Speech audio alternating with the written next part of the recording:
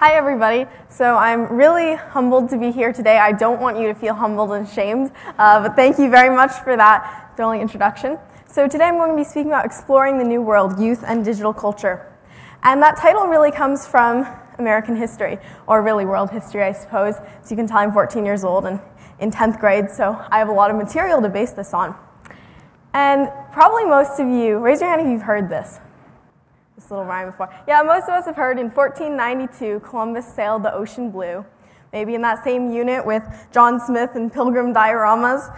But what we don't hear in that pleasant little rhyme is really what happened afterwards, because we're all supposed to know. Columbus discovers the New World, well, the Bahamas archipelago, and millions of American children can now be grateful to Columbus for a day off of school. But what you don't learn is that it wasn't all as simple as that, because Native Americans died of the smallpox that Columbus's men brought with them, and the explorers could be criminal and murderous to the local populations. And in return, in a rather appropriately vengeful twist of history, this is what you learn in AP US history, the Europeans, most historians think, got syphilis to bring back to Europe. So not exactly the stuff of the optimism of elementary school and dioramas. Now, what does this story of exploration have to do with our story at all? Well, it's a metaphor. I think that most people would agree that we're on the frontiers of a new world of internet use and culture. We've already sailed the ocean blue with our phones and clouds and encyclopedias of knowledge in our hands. But my talk today focuses on how my generation is exploring this new world and asks the questions, will we play nice? Will we explore wisely? I recently taught a digital literacy class to a group of students in Vermont via video conferencing, and they were your typical affluent suburban group of students. They all had smartphones, they were all on Facebook, and they knew a few basics about what not to do on the internet: post your name, post your address, right? But when I asked if they'd ever posted something on a social network or send a text that they would be embarrassed of or humiliated to see now or 10 years, 20 years down the road, everyone, including me, raised their hand. And I think that this shows a bit of a disconnect between what students are learning and what students need to be learning. Because it's one thing to use common sense and discretion when it comes to safety online, but it's equally important to take a long-term approach and consider the less easy to explain things like your online reputation. And these were topics I brought up with these high school students because there's no warning that pops up and says, how would you feel if someone interviewing you for a job 20 years down the road saw this? Facebook doesn't give you a pop-up with, are you going to regret this later before you post? If any of you here are inventors, maybe you can come up with like a filter that if somebody is in a picture doing something that they are going to regret, it will give that pop-up. But for now, we really have to be our own privacy filters and, look at things and evaluate. No one would call Columbus, who achieved the feat of sailing across the Atlantic, a novice explorer. Yet when he arrived on this Bahamas archipelago, he thought he'd ended up in the Indies, which is why we still call Native Americans Indians, and that sort of rendered a lot of his navigational premise incorrect. In much the same way, youth like me and my classmates are pushing boundaries with our blogs and memes and videos, but sometimes, like Columbus, we don't quite know where we're going. We can upload videos onto YouTube in a blink of an eye, but they may be videos like those in the disturbing trend of girls as young as 11 uploading videos of themselves, going through pictures, asking viewers to respond to the question, am I pretty or am I ugly? And you can see that it has 5 million views and a majority dislikes. You can guess what the comments said. We can fill a Tumblr with pages upon pages of content, but that content may be questionable, like in the case of prolific thinspiration blogs that exist to propagate images that glorify dangerous anorexic skinniness and talk about having victories when you eat a 0-calorie lunch and work off most of what you eat. What is happening in the online world is affecting lives in the real world. Yet often we don't think when we post or upload or download that we are co-creators of the world we live in too, and not just the one on the screen in front of us. But whether what we do online is good or bad, you can't argue that it's not influential. In many instances, youth are setting cultural trends online. Only in our time could a video of a teenage girl singing a heavily auto-tuned song, don't worry, I'm not going to play it, get more views online than the Super Bowl on television. And after going online and receiving more than 1 million views, my 8-minute TED Talk was really more influential than most of my writing, teaching, and speaking up to that point combined. This is leveling the playing field for access, for producing content, and for getting our messages out. We don't necessarily have to wait to be discovered by a TV show. And most of the time, we don't have to wait to watch what we want to get what we want either. In my own experience, I still love watching shows on TV. I tune into the nightly news religiously, but I don't have to wait for them. Whenever I feel the pressing need to indulge in the luxury and drama of British noble life, which believe me is a need as pressing as food and water, I can go to Netflix and stream Downton Abbey. Woohoo! Any Downton Abbey fans here? Yeah! Now, I'm so sad because they only have the first season, but that is beyond the point. If I'm interested in content of a more humorous sort, or if I feel like procrastinating on my homework, okay, it's really that, I can watch YouTube videos with my sister. Wong Fu Productions is our favorite of us and about every other Asian person we know. I literally only know one person who is not Asian who is aware of the existence of this channel, but you can see it's very popular. Anyone here a fan of Wong Fu Productions? See some raised hands? Yeah. It's not all about getting laughs, though, because when we do finally get around to doing our homework, we go online, and we're in good company. Bill Gates said that his kids watch Khan Academy. Some of you are probably familiar with that. And when asked if he watched online videos, President Obama said that yes, his kids recommend videos for him to watch. So you see, we're shaping what our parents are viewing.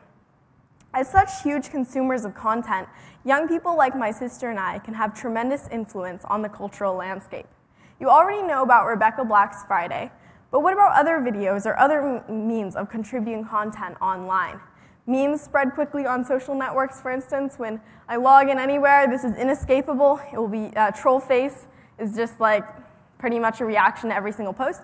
And if I tell my parents about this, they don't quite get why it's funny, or they don't really understand this world of images with words on them. My mom was like, a meme? What is a meme? Which kind of proved my point. And if I say something like, doing it for the lulz FTW, they'll be like, what? And if I follow that with like just a troll, then again, they won't get it. When my art history classmate posts a reaction to this documentary about Caravaggio that we watched in class, entirely in these memes, then my mom doesn't get why I'm laughing. But see, that meme down there comes from the I think the astronomer, and he was talking about Newton, and he had this really funny reaction to it. You should look up the video yourself. And so it's a cultural reference. I really have to refer my parents to Urban Dictionary in order for them to understand that video, that meme, that so hardcore one. It requires a lot of looking up. Here are a few more memes that are pretty funny. This one, the top, Boromir from Fellowship of the Ring, and he's like, one does not simply walk into Mordor, and it turned into one does not simply do blank, blank. In this case, this is a reference to the delicious Indian dessert, gulab jamun, so one does not simply eat one of those, apparently. Art history hedgehog, I'm a huge art history fan, mostly because I'm learning it. So in these cases, it's references to art. And then at the bottom, there's success kid, met an auntie, didn't get cheeks pinched off, I think, which I think applies to really a lot of different families, not just Indian ones, although that's where I got the meme from. So you see how these memes can just be created really easily, and I see them all over on my social network. It's memes like this that are instantly recognizable to a lot of my Facebook friends. Whether looking at, creating, and sharing memes, watching YouTube videos, or making them, reading celebrities' Tumblrs, or becoming YouTube stars, we're no longer just sitting back and waiting for grown-ups to tell us what to read, watch, make, listen to. Well, have we ever? Time to do an audience poll about this, though. I want to see how you think of all this. Do you feel that online social media has created more distance between you and your kids? Raise your hand if you feel that online social media has created more distance between you and your kids. If you don't have kids, think of your parents. Has it created more distance between you and your kids, or you and your parents? Either one. Okay, I see some raised hands, more distance. All right, raise your hand if you feel it's brought you closer together. I'm seeing a lot of raised hands. Wow, great. Well, this is really what I think of as the future, because a lot of times when people think of technology and family, they think of people sitting in separate rooms texting each other when they should be talking face to face. But I think from the example of how you guys feel about your families, that this doesn't have to be the image of technology in families, that it can really actually bring people closer together. And my favorite comedy show, The Big Bang Theory on CBS, has a character named Raj Koothrappali who's always shown talking to his overbearing parents in India via webcam. I'm sure this is like too stereotypical and everything, but it's a really funny show. Anyhow, I saw that and I thought this is a great example of how technology is bringing people closer together. And this is a pretty obvious one, but when I was traveling with my mom and sister, because my dad is usually at home working, then we would always call him, and being able to like show him the hotel room, moving around the camera, or say, look at what we ate today, just updating him on all the adventures that he'd missed out on.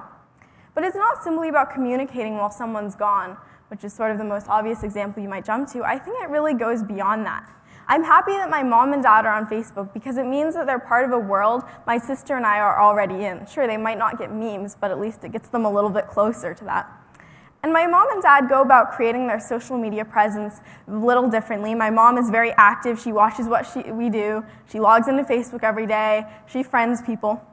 Now, I was okay with that, but my older sister, Adriana, is a little more protective of her privacy. Why, she wondered, does my mom need to be friends with me and my friends? And my mom was enjoying her role as the secret police and running background checks on my sister's friends. Not quite, but pretty close. In her defense, my mom said that she had to get to know people online because nobody ever came to people's houses anymore, and so the war went on. My sister didn't like that my mom was seeing her wall posts and relationship status, while my mom didn't like that my sister was chatting online when she could have been working on homework, etc., etc. And finally, my sister pulled the last trigger. She defriended my mom. And this obviously was not acceptable to mom. And again, as I said, we're the co-creators of the world we live in too, not just the one on the screen in front of us. So the happenings of the online world, this defriend, had an impact on their interactions in real life. It was, no, you're not going to that party until I'm back on your friend list. Which is a pretty good incentive. So the two reached a conciliatory agreement, and my mom became my sister's friend once again. In turn, my mom hasn't done quite as much investigative work on every single new friend of my sister's, and I think my sister has taken a little more caution with what she posts, or at least she uses lists. Now, unlike my mom, my dad is a very, very, very late adopter of social media of any kind, any adopter of technology, period. He listens to records, the things that came before tapes, that came before CDs, that came before iTunes. And despite the fact that he worked at Windows Mobile for a while, I know I'm in enemy territory, he actually resisted getting a cell phone for many years. So he finally did get on Facebook 2 years ago. Sorry for all the Facebook mentions, Google Plus guys. We're totally on it next. And what's so nice about my dad being online is that it's finally given my sister and I the opportunity to teach him something. Usually we're the ones asking questions, so it's really empowering to, for once, have it the other way around. They say that old dogs can't learn new tricks, but this has really been disproved in my family. He's a quick learner. So just as my mom is learning to maybe disconnect a little bit from my sister and I online, my dad is beginning to connect with us a little more online, and we've even gotten him hooked on Angry Birds. The funny thing is that my parents, being active users of technology, might actually equal more in-person conversation because suddenly we're able to talk about things that they wouldn't really understand before. We're talking, asking questions, and explaining things. At TED, I spoke about what adults can learn from kids, and the internet really provides a prime example. Technology provides a way for us to engage in conversation and learn from each other. You've probably seen Google's own Teach Parents Tech. I love that as an example. And the same is true for connections between organizations, companies, communities, and young people. The internet can empower us to do good by giving us effective tools or by providing these connections to organizations that we care about. Now, when you see chats like, OMG, what's up, nothing much, the idea of kids using technology for social change may not be the first thing that comes to your mind. But many youth that I know are using internet tools to help them help the world. I'm organizing the educational TEDx Redmond Youth Conference for the third year in a row, 2012, and it's an event organized entirely by youth, for youth, with all youth speakers. And our committee of 20 teenagers really uses everything: Facebook, Gmail, Google Docs, Google+, Skype, wikis, YouTube. It's crucial to how we find sponsorship, organize and market the event, and distribute our talks. The event like TEDx Redmond really shows that internet or social technology plus kids doesn't always have to equal inane abbreviations and distracting chatter. It can equal good for the world. As a case in point, I started my YouTube teaching channel very soon, actually right after I published my first book and began teaching in schools. And currently I've taught over 500 schools around the world using video conferencing, and I upload my recorded presentations onto YouTube, as you can see kind of a little example there. And today I have more than 600 teaching videos on my channel. I see this as one of the best things about the ease of content creation for people my age, because it can turn a 14-year-old like me into a teacher with the world for my classroom. Some of my writing videos have received tens of thousands of views, and while I know that that may not be quite at the level of Rebecca Black's Friday, I personally think that one comment saying this was so helpful beats a few million dislikes any day. I'm not the only one uploading teaching videos online. Other students have also been teaching their peers as well. I think that this is truly ideal because you've all heard the teach a man to fish, he is fed for the rest of his life. Okay, I got that wrong. But I think that the idea with kids teaching other kids provides a more lasting form of learning and provides a love of lifelong learning and the realization that everyone is both a learner and a teacher. Being able to create content that's actually meaningful and helpful to a larger audience around the world versus handing a paper into a teacher where one person will read it and you'll get a grade. The trend of students making educational videos is catching on. The students making excellent math videos at mathtrain.tv are helping their math challenge peers, myself included, and getting valuable teaching skills in the process. And Cameron Manor teaches kids about germs in a fun, engaging manner. Germs are not for sharing. Did you know that one bacterium weighing 1/1,000,000th of a gram can kill a blue whale weighing over 100 million grams? Such is the power of germs. Now let's examine the science behind germs. Before Antony van Leeuwenhoek discovered his wretched beasties, or germs, under his microscope in the 1600s, we assumed disease was caused by either evil spirit or naughty parents. You see, when King Tut died of tuberculosis at the ripe age of 18, his people assumed it was because of the sins of his father. In other cultures, where diseases were believed to be caused by evil spirits, shamans would dance around the sick person and slather animal poo on his body. There are actually 4 kinds of germs. Bacteria, which cause sore throats, ear infections, and cavities. Viruses, which cause chickenpox, measles, and the flu. Fungi, which causes athlete's foot. And protozoa, which causes the runs. Bacteria are one-celled creatures that get nutrients from their environments to live. So, if you don't mind pausing it right here. Some bacteria, like the kind you can find in yogurt, help break down the food and absorb nutrients, which makes you live longer. Days. Great, so this is an example of Eva Reidenhauer, and she's an 8-year-old. You have to set a goal.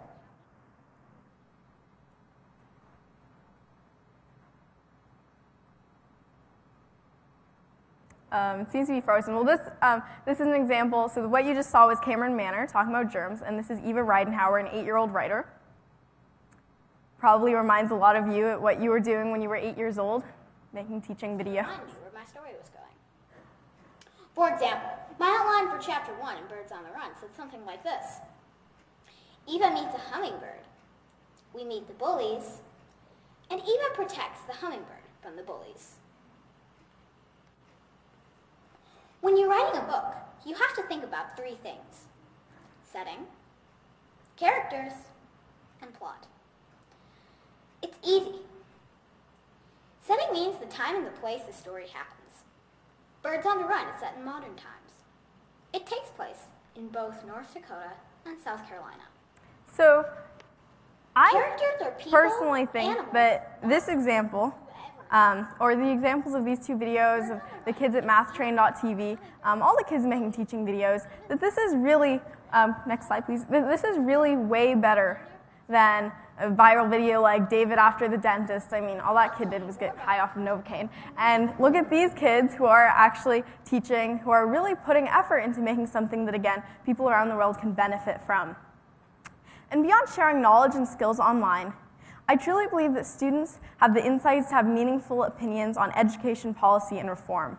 In the talk about new education models, you've probably heard from a lot of adults, community members, politicians, teachers, administrators, but nothing from the students who are sitting in the classroom chairs. And I think that this is a fundamental flaw if we're ever going to have a really good discussion about what to do in education. So, do you mind moving it to the next slide? The clicker is malfunctioning a little bit. And next slide. Okay, he's adorable, I'll give you that. This is facebook.com/groups of the Student Union. Again, Google+ will be next. This is an example of one of the discussions that we've started, and I think that one of the reasons that the Student Union is a really great group is because it's authentic student voices on education. We have adults who are on the group, but their role is to listen and to really look at what students are saying about our educational experience. So in this example, I'm asking a question about what do you think is being done right in education? We've had a lot of discussions about what has been done wrong, of course, and I'm seeing some really insightful answers. Students talking about how they really appreciate their vocational technology programs in their schools, or how they appreciate the wide range of opportunities for studying abroad. There's a lot of different ideas as to what is being done well, what can be done better, what we would like to see changed. This is another great example of a dialogue. What is a teacher? And my friend Hannah put, this is how I like to think of it. A teacher is somebody who's walking on a path seeking understanding. A student comes along and asks which way to go. The teacher points down the path and they walk together. A lot of people assume the teachers are already at the end of the road, but I like to think the road doesn't end. I think that is an incredibly poetic and lovely way to put the role of the teacher, to explain the role of the teacher. And yet, if you ask a teacher, what do you think a teacher does? I don't know if you would get the same answer. So I really like being able to see a student perspective in this. This is an example of a discussion, I know this is like tiny and impossible to see, this is a discussion around science, and you can see from the length of what students are writing, with capitalized letters, with long sentences, there's no LOL, OMG, IKR here. These are important ideas, important discussions being started around things that directly affect us. So this is a discussion around science, this is a discussion around history, how we need to have textbooks that actually show where the United States is messed up, which I think is important as well, and really teaching history interactively as the human story as opposed to list of dates and facts to memorize. And I really appreciate that we can do this because of technology, because some of the people weighing in, they don't live next door to me, they don't even live in the same city, they may be in India, they may be in Dubai, they may be across the nation, and this is amazing that we can have a big collaborative group like this, and I know that there are others getting started. And you might think, well, this is all very well because it's students working together, but I think that the same methods can work really well for adults reaching out to youth. As many parents or educators who deal with young people could tell you, we teenagers are notorious for how hard it can be to reach us, especially when we're sitting and looking indifferent with eye rolls. But this is really sort of a wrong image, because with the right tools and methods, you can reach us very effectively. If you just think about the recent phenomenon of Coney 2012, the possibility of mobilizing youth involvement in huge social change and important causes online is something that organizations large and small are taking notice of. I'm an ambassador for the World Food Program's freerice.com. I talk to students about this, and it's shareable, it's free, and it's easy to help solve a big problem with world hunger. By answering questions, sponsors donate the rice. And many students have used this tool to great benefit to help the world. Anything that is fairly easy to use that we can distribute and share with our friends, that's good for everyone. And you heard about the Invisible Children's Coney 2012, probably the somewhat controversial nonprofit organization, but you can't argue that their methods were effective. I remember looking at my newsfeed as post after post poured in, and my classmates, my friends, people I thought maybe would never be interested in current events or charitable work were posting this video, and it got millions of views. Again, a great example of an organization realizing the power of youth and how to connect with us. Yet despite this great possibility for what we can do when organizations, when adults reach out to young people online, when I walk into school, everything turns off.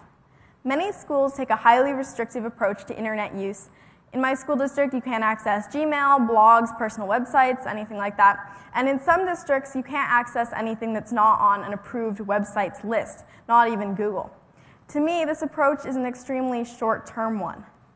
I prefer the touch the stove approach. I remember when I was little, I was a pesky child. I always wanted to touch the stove. My mom couldn't discourage me, so finally she turned up the heat a little bit, raised my chubby little hand to the burner, and I did not touch the stove again, I will say that. But the point is that I didn't get really badly burnt by touching it later. And I think that this is the same kind of approach that we need to use with the internet, or if another analogy is the crossing the street one. Never teach a child to cross the street, and they won't know how to when they reach adulthood. So what we need to do, I feel, is to really emphasize education, long-term solutions. And if we really move ahead in taking this long-term approach where schools aren't just blocking everything but rather teaching students how to evaluate, then we can solve a lot of the problems where students are posting inappropriate content or getting in trouble in school for things that they're doing out of school. And in the same way, with the touch the stove approach, my parents were fine with my sister and me being on the internet at a young age, and even with us making ridiculous videos. Here's an example. Okay, that's definitely enough. Now, we have hundreds of videos like this. The reason that that is the only one that you will be able to find, do not dare Google them, is because we had to change many, many videos' privacy settings to private. Was that an embarrassing, humiliating, horrible experience? Heck yes. Will it stop us from doing worse things in front of a camera during spring break in college? Maybe. I want to apologize in advance to anyone from YouTube for wasting your server space, and also my sister Adriana, who will kill me because of that brief appearance in that video. But the point is that we made these videos, we had the bad experience of having to take them down because now that we're teenagers, we're super embarrassed by what we did. And you can see from this example that we had really negligent parents. But I actually am glad, with hindsight, that we were allowed to do that. Because I think that it's the touch the stove approach again. We're wiser now, and we won't do worse things later. Oh, okay, instant capture. Hello, everyone. My name's Adora Svitak. And what are we gonna do? Can we sing a song or something? No. How about we do? Let's sing the cheerio. Oh, this is on your account. Okay. Yeah. I was gonna say if this is on my account, I'm gonna do a promo of my book. Otherwise. Okay, that makes me sound like a bratty, really self-absorbed child who is obsessed with selling my book. That is not true. That is also from when I was 10, 11, something like that, and I still had my pudding bowl haircut. So, yeah, I think I've hopefully advanced a little bit. The point of that video is, well, it's one of our most meta videos ever. For one thing, we're talking about what to do on our YouTube video, while in a YouTube video, and later we watch a YouTube video. So it's kind of weird. But the point again with these videos, we made these videos, and we had the experience of thinking, okay, we're not going to do that again. We're really going to not waste the time of people who are viewing our content. And the internet was also crucial to my learning in early childhood. My parents, because of their approach of, again, letting us touch the stove, were really fine with us being on the internet and showed us where to get good content, where to get good information, BBC Schools, PBS Kids. We sent emails. I was 5 years old when I started my own email account. I know that that probably violates some law, but the point is that I actually learned good grammar, good writing, because my mom emphasized, again, even though you're online, you really have to make sure you're respecting your reader's time and using correct grammar and language. And as youth, we have this increasing power to really chart the course for where we want to go next as explorers of this new world of digital frontiers. With a webcam and a click of a button, as you saw my sister and I doing, we can make a video viewable to anyone around the world. But as I mentioned at the beginning of my talk, that power does indeed have a flip side. By putting yourself out there, you also make yourself vulnerable.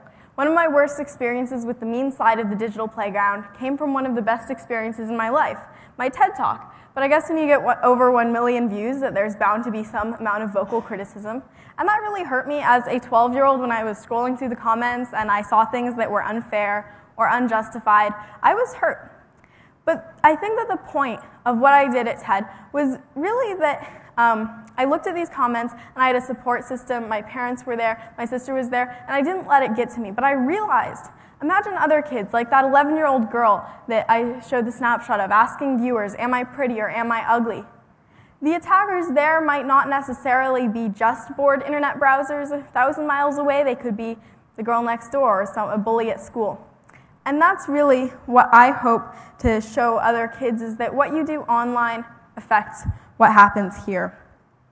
When you join in with our generation to create rules that make sense, you create rule followers and enforcers because we like what we see and what we're doing.